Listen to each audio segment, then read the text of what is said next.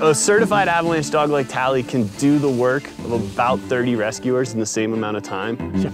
Their sense of smell is 10 times greater than ours. And if someone's buried in the snow, or not even buried, but just lost in the woods, the dog can smell their scent coming up through the snowpack and tell me where to start digging to find that person. We are the first responders, and a lot of times if things go well into our training, we can facilitate that rescue without putting anybody else in harm's way and be done quickly and efficiently and all go home safely. We gotta find somebody, I know. You wanna find somebody? Okay, let's go, search.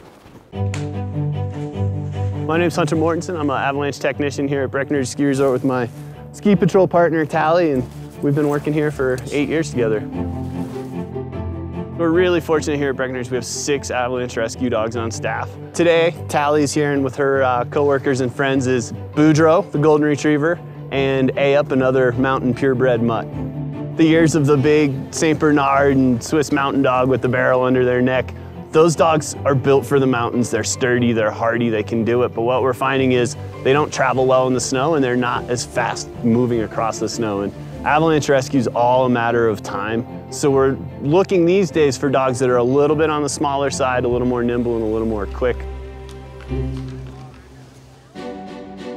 So the training, we start them 6 to 9 months old, and a lot of it is just basic obedience. And then we start building from the obedience into actual hide and go seek type games. And then we build up from there into big snow caves where we'll bury a person almost 6 feet deep if we have enough snow.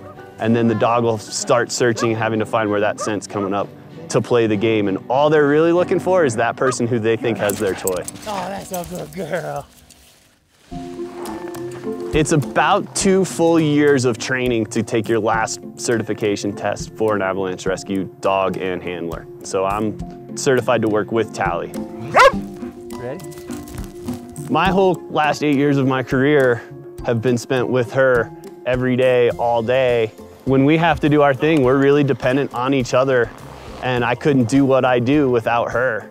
And so it's an amazing partnership, and I'm really honored and proud to be a part of this program and work with a dog like her.